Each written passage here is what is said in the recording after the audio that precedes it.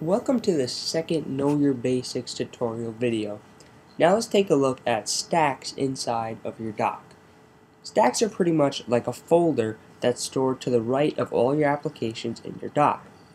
By default, when you start up your Macintosh, you will have three stacks: applications, documents, and downloads, which I have removed. It's pretty simple to remove something from your dock. Just drag it right out. This works for stacks too. Now let's take a look at how a stack looks. If we click on applications, we see it fans out to show us all of our applications. Same with documents and any other stack we want to put in there. So let's just say we want to take our music folder and put it in our dock. All we have to do is drag it right in. Now as soon as we click on it, it'll show everything that's in our music folder. I'm going to take it back out. Now let's take a look at the settings that we have for our stacks. In order to access these settings, we will have to right click on our stack. If you don't have a right click button, then you can just hit the control button and click on your stack. So first we see sort by, which is pretty self-explanatory.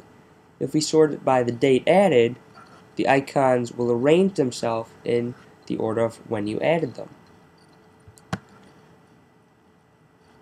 We also have display as, folder or a stack. That pretty much is just referring to the icon that we see in our dock. If we change it to a stack, we'll see a preview of some of the icons that are contained in that folder. If we have it as a folder, we only see the icon of that actual folder. We also have view content as, fan, grid, list, or automatic. Automatic will just select one of these three options for us based on how many items are in that folder, so let's not look at that one. The one that we have on right now is grid, right there. If we change it to fan, it fans out in a different manner. It's pretty nice. Then we also have list, which is just like accessing a regular folder. You can just go in here and select which one you want to open. I'm going to change mine back to grid. We also have options, remove from dock or show in Finder. These are pretty self-explanatory as well. Remove from dock will take it out of your dock, and show in Finder will bring up that folder.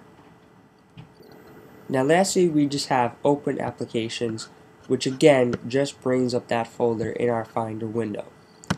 So stacks might not be that elaborate, but they are very easy to keep track of, and they really help if you want to put a group of items or applications inside of your dock.